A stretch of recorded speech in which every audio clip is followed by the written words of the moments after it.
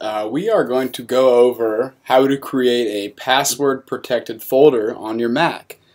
Now, there's no really way of setting up a password protected folder for something like this, but what we do is use a utility called Disk Utility, and that is built into your Mac.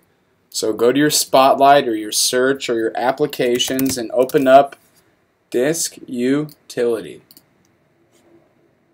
So what we're really going to be doing is opening, or creating an Apple disk image, and what that will do is when we open it, it'll mount another volume right next to it. So you've probably opened up a program that you had to download, and when you open that up, that created another little volume. That's basically what we're going to be doing.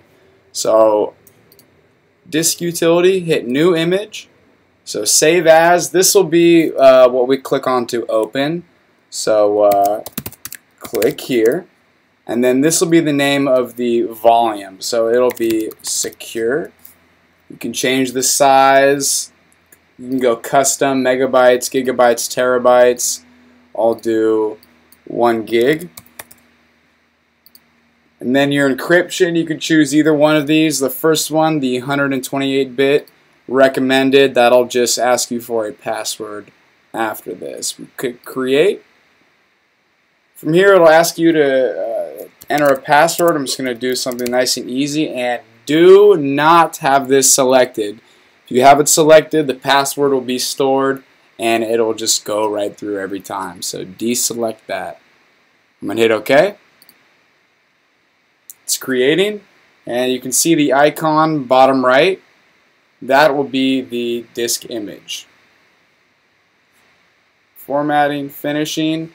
So we're done with Disk Utility, quit that, and here are our two files. So this is the volume that was just mounted. To get rid of that, we either drag it down to the eject, or we can right click, hit eject. So what we want to do, if we want to add files to that, click here. It'll prompt us for our password, enter it in, and always remember to have these two deselected. Hit OK, and our volume pops up, and from there we can enter files, and they will all be secure and hidden. Again, eject to get rid of it, open up, enter our password, and it's there. And you can check one of my other videos. I showed you how to change the image of this, like I have these three right here. You can make it look anything you like. Enjoy!